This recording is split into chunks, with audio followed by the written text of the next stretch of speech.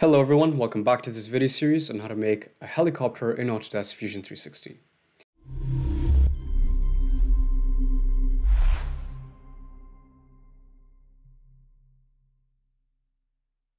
Now I do appreciate that it's been a really long time since I uploaded the last video. I was finishing up my degree, I graduated, moved cities, and I also had to apply for a visa to stay in the UK. All of that is done now, so thankfully I do have some time to work on these videos. I'm also working on my music album and starting a podcast. If you are interested in that, please do check out the links in the description.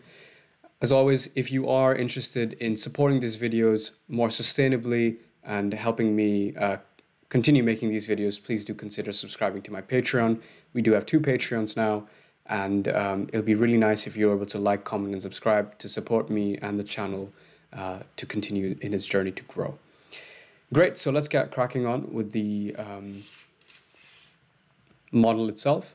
So the last time we focused on the horizontal stabilizer, and what we did was we created the horizontal stabilizer with an H configuration. We only made half of the stabilizer because we can easily just mirror this and have it on the other side as well. Okay, in this video we are going to be focusing on the rotor section. So we're going to be making this structure over here. So it has one thicker member over here, and we've got 4 members on the side, so similar to this model over here. We've got 1 thick member in the center and 4 on the side. After that, we have a sort of plate section over here. So this is a circular plate, and we've got 4 extrusions coming from the side. And these extrusions are where the blades come out from. So in this video, that is what we're going to be focusing on. Obviously, once again, just to make sure people understand what we're doing here, this is almost more from a visual perspective. Obviously, if you do have your own detailed design or your own design that you're working on, please do consider making it more accurate than what I'm about to show you over here. These are just fundamental tricks and tips that I have used while designing my own vehicles. Great, so first thing I want to do is create an offset plane, and I want it to be offset from the top plane, and in this case that is the YX plane. So I'm going to press, I'm just going to click on that, and I'm going to drag it up. And basically, I want this to be somewhere around here, because that's where our sections are going to come out of. So I'm going to press OK, and we now have this plane that's midway in the air. Okay, I'm going to create a new sketch over here, and the plane I want to sketch on is the new plane that we've just created. So I'm going to click on that, and it's automatically going to take us to the top view. Okay, the first thing I'm going to do is create a circle. So I'm just going to hover over to the circle tool, zoom in until I can estimate. Actually, that's a bad idea. What I want to do is actually find the plane of symmetry. So if you just hover over the origin, which is this black and white circle over here, and if I just don't need to click anything, just hover over that, and then, oops, my bad, just hover over that section there and just drag your mouse upwards. You do not have to click anything. And you'll see this blue line, and this blue line is basically saying that that is the center of our helicopter. So now I can just zoom in while still maintaining that position, and you can see it just snaps right to it. So what I'm going to do is I'm going to click there, and I'm just going to drag the circle outwards. Maybe I want this to be 17.5, and I'm going to press OK. All right, and now we have one circle that's over there. If I go to the top section, we can just make sure that it indeed is in the center, and it is. Great. One more thing that I can do is I can click on the circle again, hover over the center of the circle that we've just created, and go up a little bit. And over here, I'm going to maybe make this 9 centimeters and press OK. Now, obviously, in the blueprint, our blades are coming out in this sort of X configuration. But what I'm going to do, just for simplicity, I'm going to make it a plus instead. So once we've made the circle that we have over there, I'm going to create circular pattern. The object I want is this circle over here, and the center point I want is the center of the previous circle that we made over here. And you can see by default it selects the number 3. We don't want 3, we want 4 of these, so that's what I'm going to do, and I'm going to press OK. What we can see here now is we have one member which is 17.5 and the other ones which are 9. Okay, and once we're done with that, we can finish the sketch. Click on extrude, and obviously the profile we want to select is this one, and this Sorry about that. So just hide the main fuselage for now. Click on this one, this one, this one, this one, and this one. Bring back the fuselage. And now just go to the right profile and drag this all the way up till where you can see this. Okay, and obviously instead of cut, we want to click on new body and press OK. Great, so what we can see now are these 4 sections here. In my opinion, they're a little too thick compared to what's in the blueprints as well as my previous model. So what I'm going to do is I'm just going to go back in time and edit that.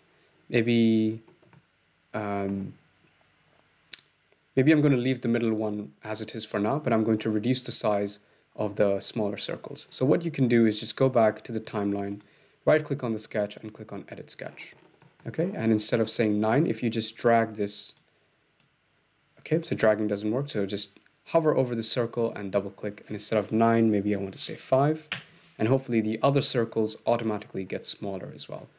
Now when I finish sketch, Fusion should automatically update the thickness of these members. So let's click on OK, and you can see these are now thinner members. Okay, so I'm happy with the smaller circle. Now maybe I want to reduce the size of the middle one as well. So again, I'm just going to right click on that sketch, edit sketch, and hover over where the dimension is. Instead of saying 17.5, I'm going to double click on that, and maybe I'm going to say 15 instead. Okay, I think that matches the blueprint a little bit better as well, so I'm going to finish the sketch there. Great, so this is what we have now. Maybe I want to edit it a little bit more, so I'm just going to... Again, these are just refining processes. You can choose to keep whatever dimension you want. Great, so there we have it. So that is our first step complete. Great, so now let's work on the plate that goes on top of this section.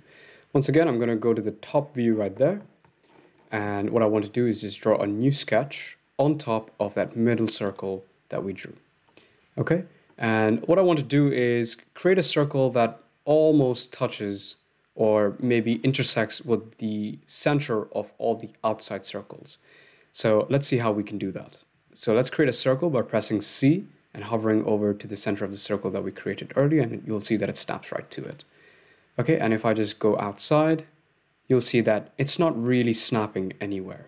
So that means we need to work on a bit of projection. So let's press Escape for now. Let's click on P on our keyboard for projection. And to any of these circles, just click on the circle instead. So just one of them, and then you can press OK. And now you'll see you get access to the middle of that circle that you just highlighted. Great, so now I'm just going to click on a new circle again, hover over to the center of the main circle, and just drag outside till we reach the midpoint of that. Okay, and I'm just going to press over there, and you'll see that now we've highlighted this section over here. Okay, what I'm going to do now is I'm just going to extrude this outwards a little bit, and from that point we can then extrude outwards. So press OK, and press E on your keyboard for extrusion. Click on this, and also click on that. Okay, so we've selected the entire circle over there. And what I'm going to do is I'm just going to bring this out a little bit. And maybe 3 centimeters is fine. I'm just going to click on New Body and press OK. Great, so now we've come up with the center section over there. Okay, and let's see what we have over here.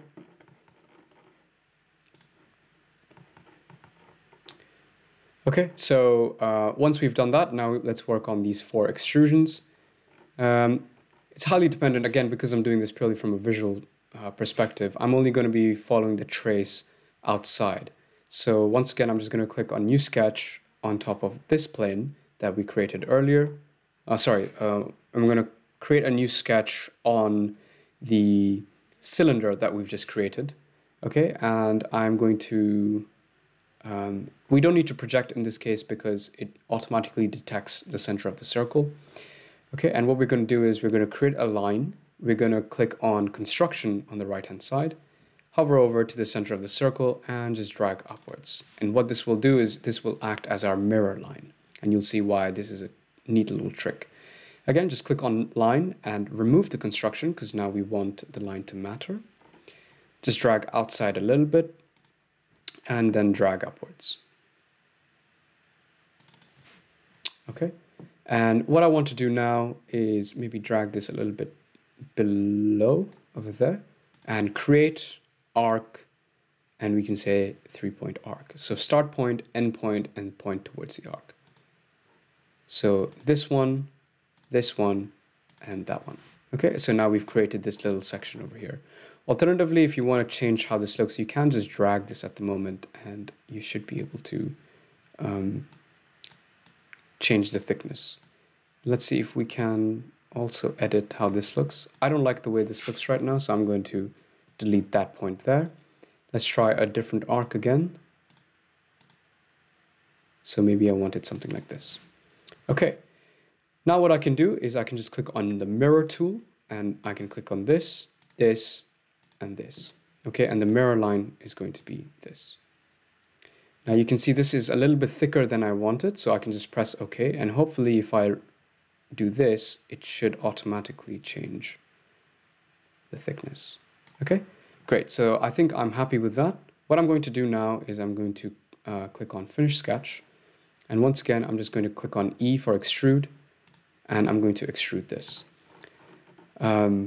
Because we're already on the top surface, we want to now extrude down to where the base of the plate is. And as always, instead of cutting, in this case, we want to do New Body. So let's click on New Body and then press OK.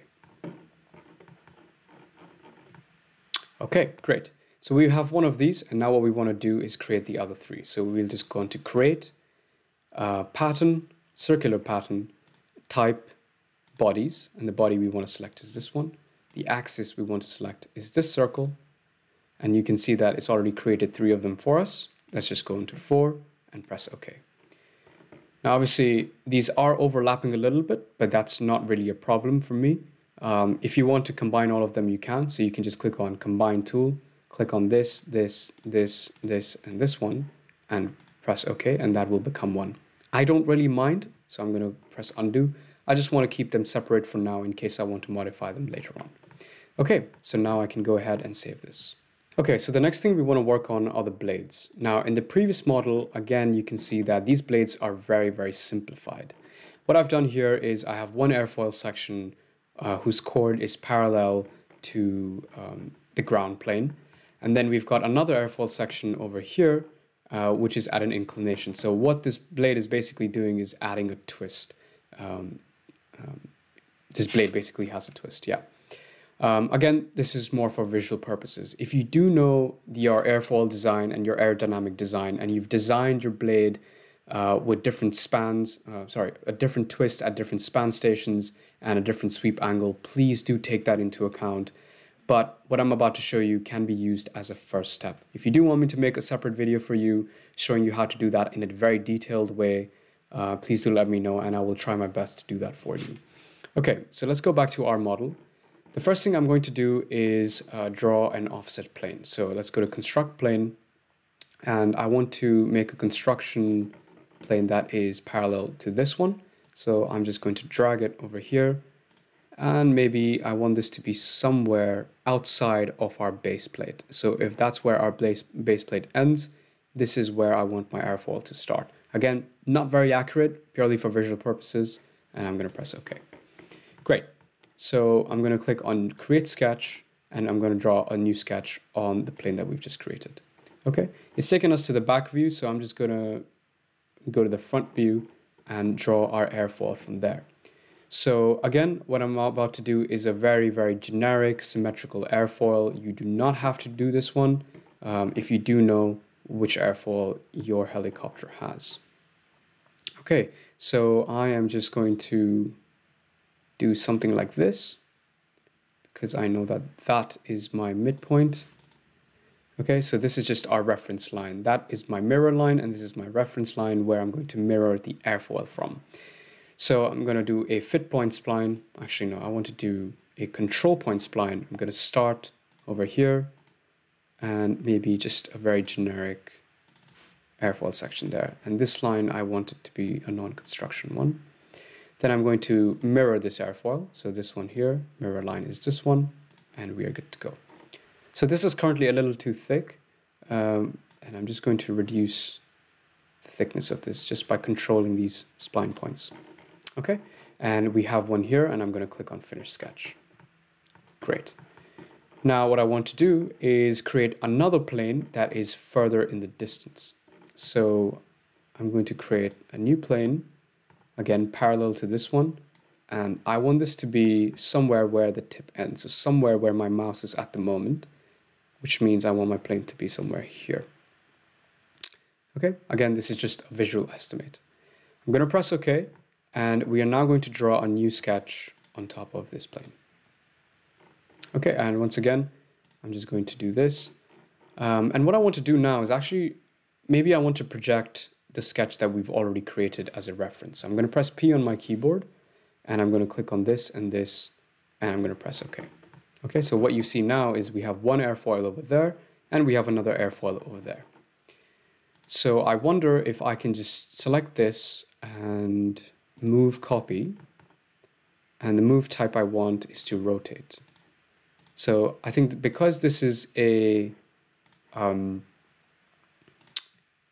projection, it won't let me copy it as it is. So if I just press on Control C, Control V, then it has created a new copy from the projection, and it will hopefully now let me, there we go.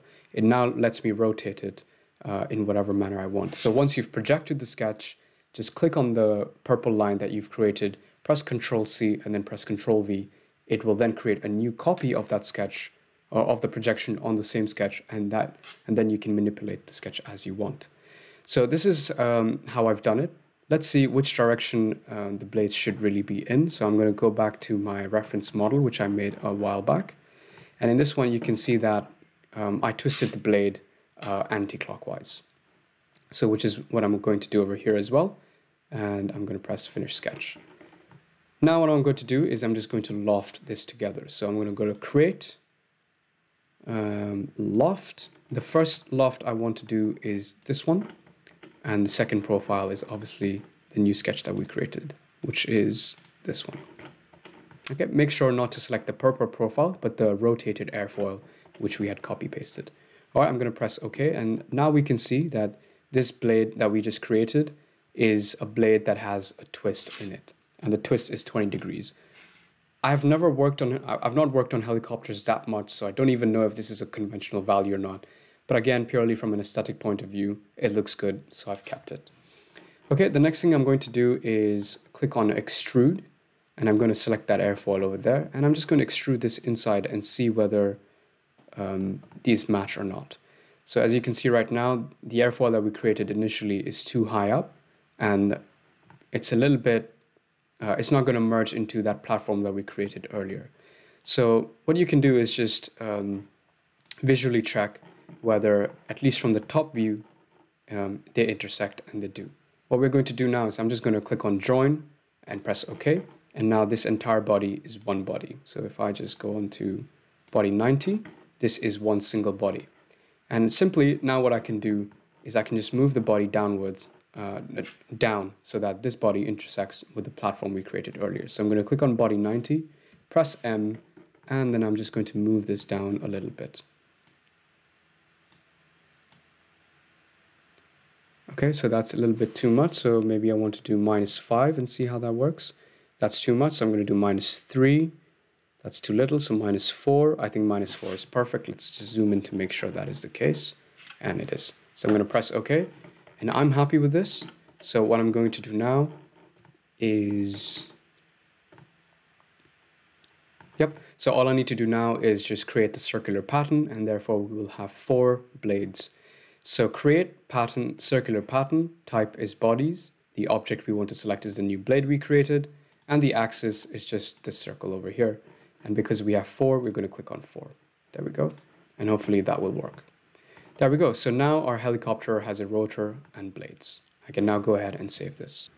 So thank you so much guys for watching. Please do like, comment your thoughts down in the comment section below. Subscribe if you haven't done so already. And if you do want these videos to continue coming, please do consider subscribing to my Patreon so I can continue working on these videos in my part-time. I am also working on my music album, which is hopefully just a month away, and I am starting my podcast as well. If that's something you're interested in, please do check out the links in the description below. All right, guys, take care, and I hope to see you guys soon.